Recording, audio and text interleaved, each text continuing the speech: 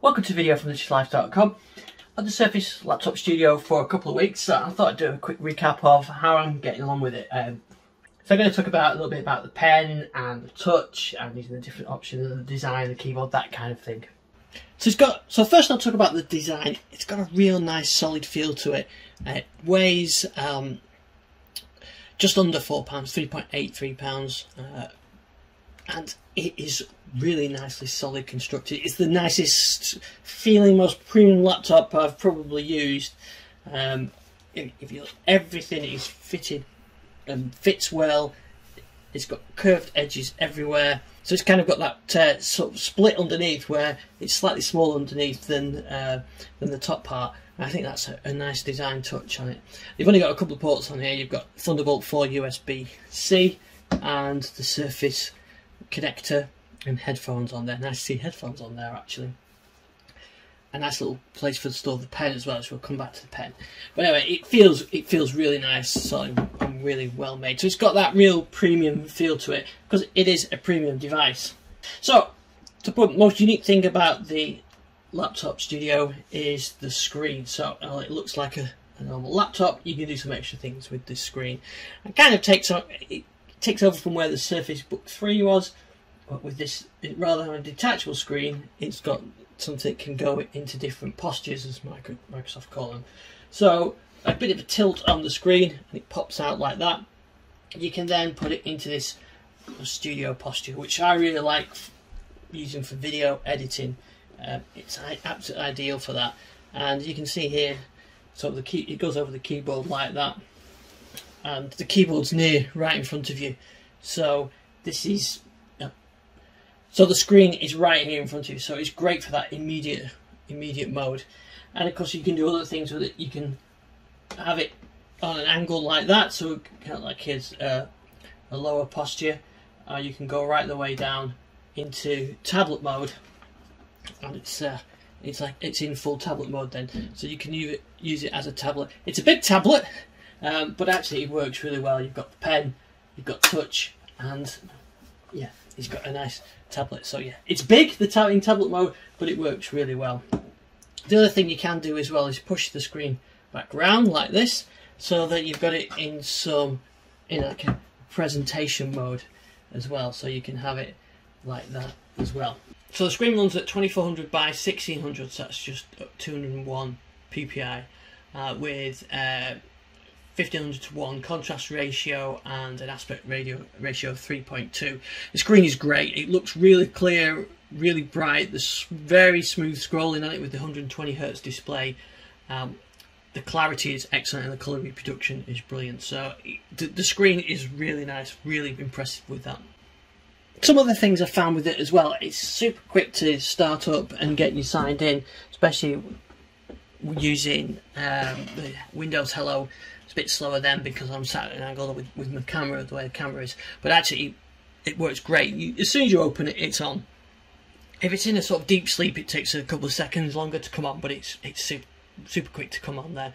So that makes it, you open out your bag and get it straight on, and that works really well. So I'm impressed with that. Now let's talk about the pen. So the Slim Pen 2 is part of a deal where you get this at the moment, or it is sold separately, but I got this as part of the deal. It clips underneath here. It's magnetically, and that is solid and is definitely not going to go anywhere. You're not going to lose that at all. It is completely solid, but pops off nice and easily. But you can hear it snaps right into place. Let me just put it into this posture as well, and then we can try the screen, the pen on it. So button at the top there to open whatever application you want. So when you actually come to use the pen, it's got some haptic feedback, and you can actually feel the pen effect. So if I go over, say here, the start menu where it's not part of OneNote, that's smooth, there's no resistance. When I go on here, I can feel the resistance, and the more I push, the more resistance there is. So it gives you that sort of writing it on paper effect.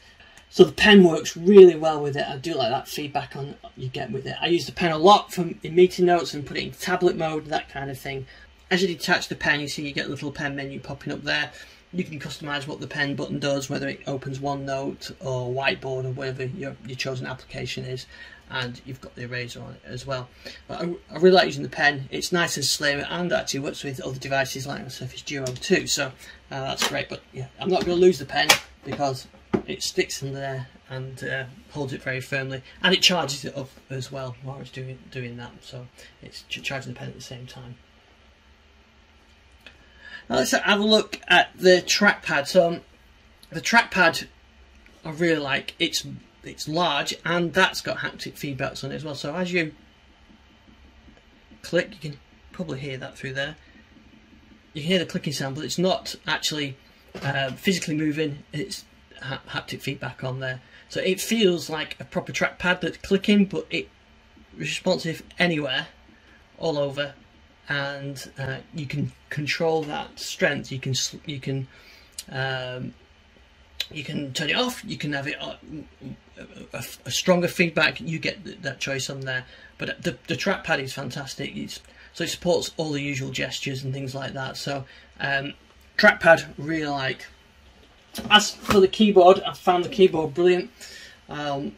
Very nice feel to the keyboard, better than the Surface Laptop 2, which I was used to, or something like a Surface Pro. It's got a nice travel there, very positive feel, and no wobble or anything else like that. If you're using the Surface Pro, you've got that slight flex into it. There's no flexing with this at all. Very solid performing keyboard. So a combination of the keyboard and the trackpad go together really well. Some other things I found on it, webcam excellent as well. The 1080p camera on there works great. So doing some team calls, you can check out the podcast on reducedlives.com where I've been using it. Really good webcam, so I've enjoyed using that. Performance, I've got the i5 model here. I've not done a huge amount of performance testing with it. What I have done is I've done a couple of videos rendering on here using Camtasia Studio, and I had a video that rendered. It took about 2 minutes to render on a Surface Laptop 2, and it took just over a minute here on the Laptop Studio. So I guess what your performance will vary depending on what you're doing, but I found it's very snappy. Everything works fine. I've got a number of Hyper-V images set up on here, and they work fine. I've got virtual Windows 11. I've got virtual Windows Server, and they work great. So performance is great. On my laptop too, I found I had to shut down the virtual machines if things were going slow. I don't get this issue at all. So plenty of performance from there. I'm guessing it's got the 11th gen Intel. So it has the 11th gen Intel core processor, the H series. There are faster devices out there. This is the quad core version. There are faster versions of that processor out there, but it's worked great for me. So I'm finding the performance been really good as well. So I mentioned earlier about ports. So these are Thunderbolt Thunderbolt 4 USB Type-C ports. I've been using this with my Dell USB-C dock actually, which works really well. So it's a cheaper alternative to the Surface docks, and works perfectly fine. So I have got a Surface dock that I've had for a while. That works fine with it, but now I just tend to use the USB-C, plug it straight in. Everything that's on the desk is all there. So yeah, you've only got the 2 ports on there, but you can plug USB Type-C devices in. If I even used a VGA, HDMI adapter, which is USB Type-C, and I've been connecting a monitor through it that way as well. So you've got plenty of connectivity options. So far I've had no issues with it. Wi-Fi, everything else works. Charging fine. It comes with Windows 11 pre-installed, which works brilliantly. It does work very well on a device like this, especially when you start putting it into the different modes, into the different postures. I've been really pleased with the device. Trying to get an idea of battery life.